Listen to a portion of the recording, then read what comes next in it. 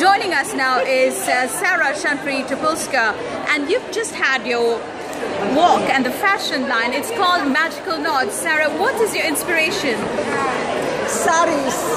Saris, okay. Yes, really magical saris from India and from wherever they come. Okay.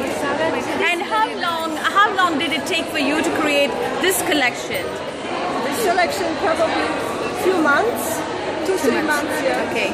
And what is the future plan? Have you always been involved with fashion and designing? No, I'm a music teacher. I just started writing the book and making the dresses about 3 years ago. Okay. And what is the magical knots? The magical knots, which is tying the dress and material and changing it to a dress. And it has always been there, isn't it? The knots in cultural customs and costumes. Not really, because the dresses are not usually tied.